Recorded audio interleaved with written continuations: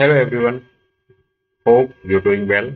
And as always, if you are new to my channel, I would humbly request you subscribe to my channel so that you shall be able to watch all the latest engineering videos that I will put on my channel for you guys. Thanks.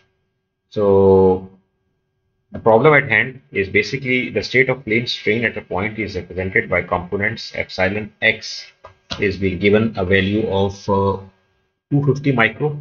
Okay, so the first value is 250 micro and the second value is minus 150 micro and gamma xy is basically 120 micro. Okay, so just to see, they are interested in calculating the maximum in plane shear strain uh, and the orientation of the element, okay, which is gamma xy max, okay, and along that we can also see what is the absolute maximum in plane shear strain also, and as already told you, you have to be very careful when the principal strains come, and then you can decide that what type of uh, shear strains you will select for the absolute maximum and for the maximum shear strains. So they will govern whether epsilon 1, epsilon p1, epsilon p2 are same or whether epsilon p1, p2 are different. Okay. So this is the main thing that is very important over here, understanding this concept. So if we go here and we can see the first value is basically uh, the first value given to us is basically 250 micro. 250 250 micro. Okay, and this is a positive. The second value is basically given to us as 150 micro.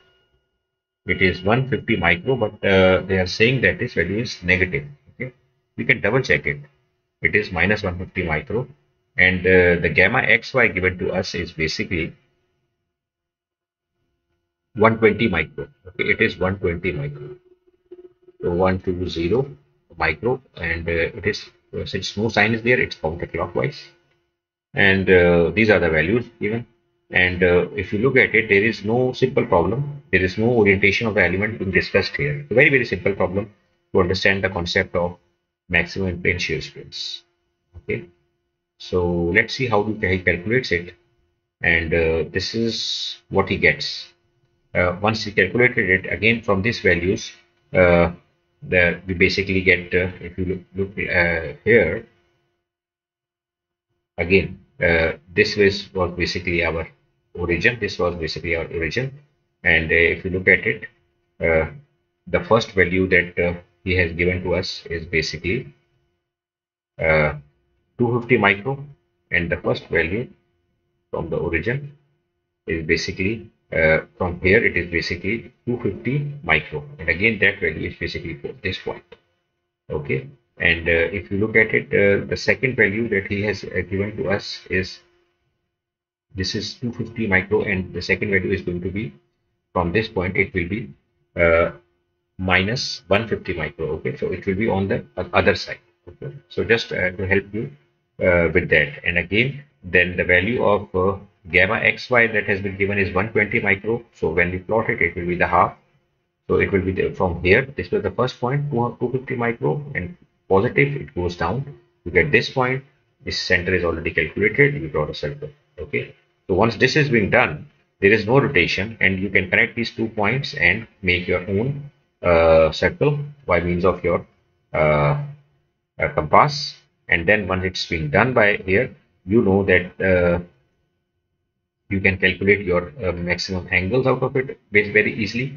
And basically how you can calculate it is basically from here, if I move from this point to the other point, if I move here, it will be basically your what is called as your theta p1, and if I move backward, it will be your 2 theta s1. It will be your 2 theta s1. Okay, so we will be interested in basically what will be this 2 theta p1 and what will be this 2 theta s1. Okay, we can basically very easily calculate this length, and we already know this length. We can calculate this angle also. Okay, so this is very easy. This is going to be 2 theta s1. This is going to be 2 theta p p1. Okay, so let's see how the software responds to it. So these are the values I put it, and the values after putting it, I get this is the response. Okay. So if you look at it, this response, uh, this is going to be your 2 theta P1. This is going to be your 2 theta P1. Okay, this is your 2 theta P1, and very easily this is your from here 2 theta P1, and again on the element it will always be the half, and if this is 16.7 principal strain orientation, it will be 8.35, half of that. And what about the other one? When we go back on the negative side, you know, basically it will be 90 degrees. Basically you have like because when you go from here to this vertical y-axis, it will be 90 degrees minus 16.7. It will give you basically a value of 73.3. So here to here, if I basically draw a line towards the vertical y-axis, it will be minus 73.3. So in the element, if you calculate 2 theta s1, it will be so basically from here to here, it's basically going to be basically you can take this angle like this, or if you want, you can also move like this also. But when you move like this, it will be 16.7 plus 90. It will be basically 16.7 plus 90.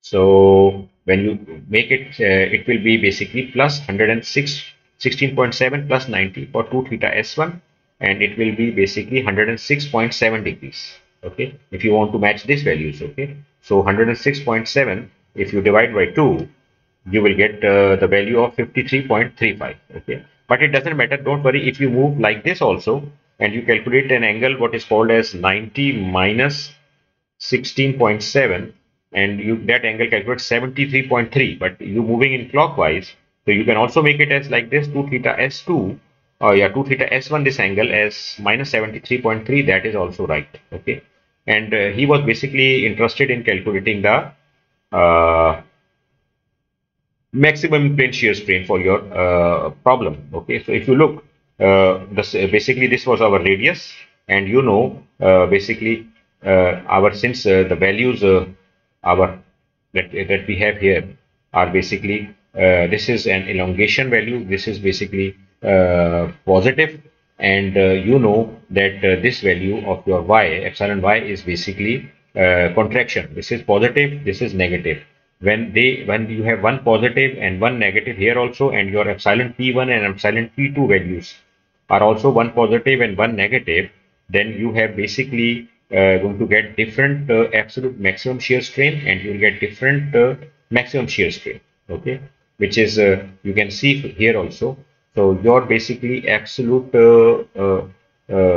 your maximum shear strain will be by drawing a Mohr circle in 3D. So you will be getting your gamma xy max as 417.6 micro, and your absolute max gamma max is also 417.61 macro. Okay, since epsilon p1 and epsilon p2 have the same signs, then you always remember your gamma xy max and your gamma absolute max, okay, will be the same. They will be the same. Okay, so this is a very important point that you must remember. Okay, so your gamma xy max and your gamma absolute max are exactly the same, because epsilon p1 and epsilon p2 have got what is called as different signs. Okay, they have got different. So I hope you understand it clearly. This concept of Mohr strain circle, I have tried to solve maximum problems. And one more thing that we missed over here, if you look at it, this point, which is your epsilon x dash, is also being calculated, which is with 250 micro, and your epsilon y dash is being calculated here as 150 micro, and your gamma xy gamma x dash y dash by 2 is being calculated as 120 micro here and here. Okay, so I hope this Mohr strain circle is clearly understood by all of you guys, and I thank you, and you have a wonderful day.